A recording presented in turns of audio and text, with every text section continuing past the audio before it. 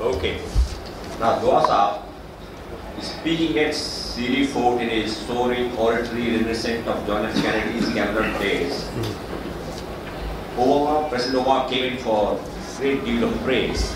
He mesmerized the audience, 1,500 over there. But some eyebrows were raised when he drew attention to our constitution and he stressed the need of freedom of religion, secured women and poor. But could the US President have gone back without indirectly referring to certain recent utterances from leaders, which might have caused some concern to religious minorities?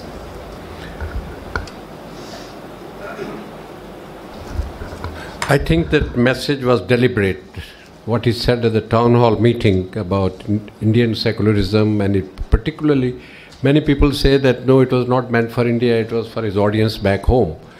I think it was specifically reference to Article 25 of the Constitution, refers to secularism, I think was deliberate and kept possibly for the last public engagement he was having. There is a concern abroad, there is no doubt about that. A few incidents that have happened here, whether he should have expressed, he should not have expressed, that's for him to decide. But the message is very, very clear that this is not liked. Particularly this damage, vandalization of some churches, that is drawing a lot of bad publicity abroad. There's no doubt about that. There are other incidents. He didn't specify the communities, which communities, more aggrieved Christians or Muslim. But he certainly said if democracy is being praised, then this aspect of democracy also he was very, very clear. And he was hinting possibly, I don't know whether I should interpret more, but there are other write-ups in the Western press which say that if there is democracy and secularism in India and tolerance in India, it gives more economic investment opportunities. There was an editorial in Financial Times, I suppose, which said that economic investment in India will be affected unless India is able to contain intolerance, exhibition of intolerance by incidents. And same day, possibly a day or two earlier, the New York Times had a similar editorial. Both had a similar content, that economic development or investment is based on India remaining democracy and remaining tolerant society. Okay, Gauravji, now the floor is all yours. You have heard all I have deliberated in the last speaker. You can answer, you can respond to what you want.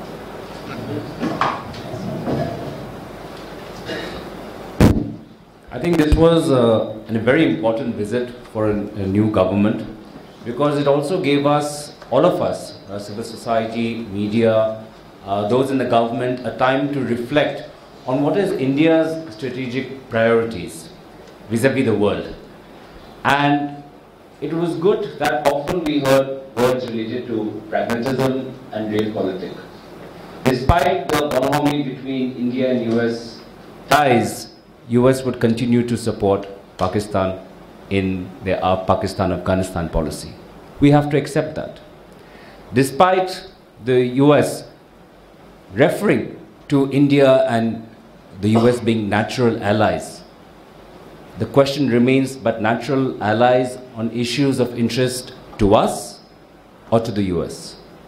The ambassador, former Ambassador Sybil referred to how the US might be trying to invite us, some might even say seduce us with oratory, into an alliance against other Asian powers. And therefore India itself has to identify what is our strategic interest going forward for the new government.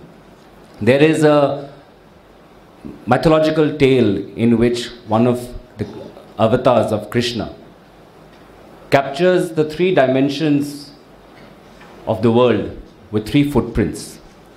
And that is, in that, I would like to take that analogy and therefore try to create the framework for Indian foreign policy in the context of this visit. The three footprints, in my personal opinion, that we have to be careful about is, number one, the carbon footprint. Yes, our per capita emissions are quite low compared to China and the US. We have invested in a path of renewable energy, investing in solar and wind, but we are so dependent upon coal. And unfortunately, the technology that we are using in our thermal factories and in our coal industry is old. And unless we don't address that, no matter how ambitious our renewable energy targets will be, the emissions from coal and thermal industry, if we don't shift to a new technology or to a modern technology, then we will always have a large carbon footprint, a footprint that might not be sustainable. The second footprint I want to talk about is the economic footprint. It is not only the US which has has had problems in developing business and trade ties. Many countries across the world have faced difficulties in bridging economic and trade ties, but even domestic companies have also faced a period of economic uncertainty due to either bureaucratic procedures, regulatory procedures, the environment, political environment, many factors. So that is an area where if India reflects within, if we sort our house in order, really simplify our bureaucratic procedures, really have a uniform political environment, it will not only help our domestic investors, it will also help international investors, whether they are American, Chinese, or Japanese. The third footprint I want to talk about is the security footprint. We know that ISIS and Al-Qaeda have both referred to India. Al-Qaeda has even referred to setting up activities in my home state of Assam. So on terms of terrorism, we can no longer be restrictive to the terrorist organizations based in Pakistan.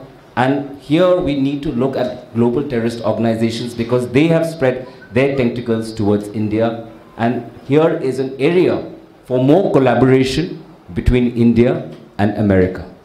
And lastly, in terms of the military footprint, and something that the Ambassador Sibbal referred to, it is very important when we talk about the Look East or /Act East, that we look towards our old maritime routes in which India was at one point so active during the using the spice trade. So that is an area where we have to boost both our power capabilities regarding our defense, purchase those long-range missiles and have those modern submarines that the General referred to, as well as be careful not to antagonize China because we want to benefit from China's economic rise. We want to work with the ASEAN countries. With China, we want to have a friendly competition. It is a competition nonetheless, we should recognize that, but let it be a friendly competition. Otherwise, if the elephant and the dragon start fighting with each other, then what will happen to the smaller ASEAN countries?